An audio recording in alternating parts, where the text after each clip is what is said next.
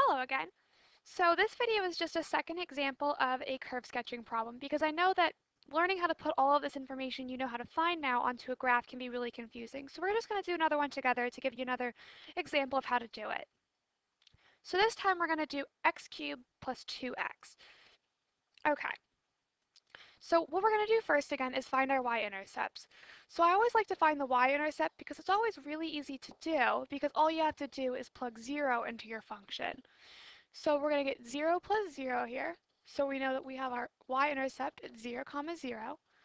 And then we're going to see if we can find our x-intercepts. Now, if your x-intercepts are easy enough to solve for, go ahead and solve for them. But if the algebra is too complicated, it's okay. Don't worry about trying to find them. Move on to the calculus part. So if we set this equal to 0, and then we factor out an x, we get x times x squared plus 2. So this whole thing is going to equal 0 only when x equals 0, because x squared plus 2 equaling 0 has no solutions. So we don't have to worry about that one, which is kind of nice. So our x-intercept is only at 0, 0. So we know that one point, so we can put that on the graph. And then because it's a polynomial, we're not going to have any vertical or horizontal asymptotes, so we don't have to worry about that. And then since it's a polynomial, it's continuous everywhere, so we don't have to worry about any domain or range restrictions. So let's just get down to the calculus now.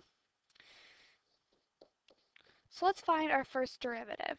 So this is easy enough to do because it's just power rule. So we're going to do 3x squared plus 2. And then we're going to set that equal to 0 and see what we get. So we get 0 is equal to 3x squared plus 2. Or negative 2 is equal to 3x squared, which would mean that negative 2/3 is equal to x squared, which again is going to have no solution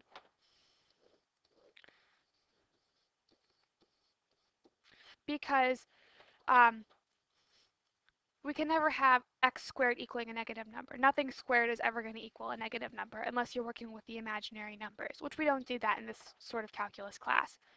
So we have no extrema. And now we want to see if we're increasing or decreasing.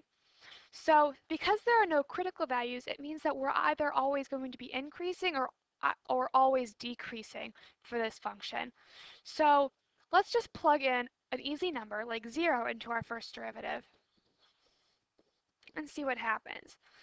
So we're going to get 3 times 0, which is 0, plus 2, which is a positive number, which means that we're increasing from negative infinity to positive infinity. And if you think about, excuse me, what a cubic function normally looks like, your basic x cubed, it's increasing everywhere. So it kind of makes sense that we didn't have any extrema here. So now let's find our second derivative and see what happens. So again, this is pretty easy to do because it's power rule. So we're going to get 6x equaling your second derivative. When we set that equal to 0, it's pretty easy to see that our only critical value for the second derivative is going to be at x equaling 0. So now we can set up a sign chart and see what happens. So we'll put 0 on here and then pick some test values. So why don't we just do 1 and negative 1 because those are two pretty easy numbers to do. If we plug negative 1 into our second derivative, 6 times negative 1 is negative 6. So we're going to be concave down to the left of 0. And we're going to be concave up when we plug in the 1, we'll get positive 6. And because we have a change in our concavity, going from negative here to positive in here, we also have an inflection point for this one. So we have a few more pieces of information to write up. So we know that we're concave up from 0 to positive infinity, and then we're concave down from negative infinity to 0, and then we have an inflection point at 0, which we knew the y value is already 0 because that's where our y-intercept was, and our x-intercept. Now, that's a lot of information to try to put on the graph when we only have one 1 point.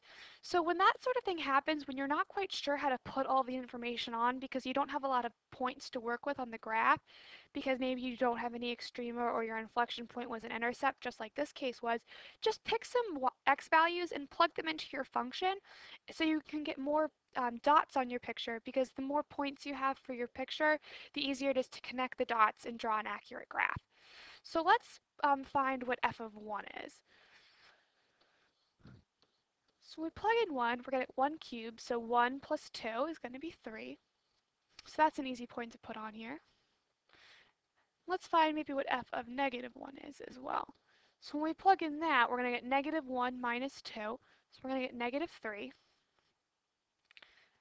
And since these look like they're drawn on a straight line, we might want to find 2 more points. So let's also find f of 2 and f of negative 2. So f of 2 is going to be 2 cubed, which is 8, plus 2 times 2. So we're going to get 8 plus 4, which is 12. So that's going to go a little bit off of our picture. So that's going to be approximately up here. And then we're going to do the same thing with the negative. So negative 2 cubed is negative 8, and then 2 times negative 2 is negative 4. So here we're going to get minus 12. So right down here. And so we know that we're increasing everywhere and that we have an inflection point then.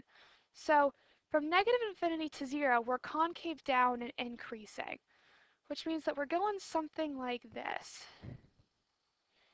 Now it's hard to see because of the way I have the scale of the graph drawn. So maybe let's quick rearrange the scale of the graph.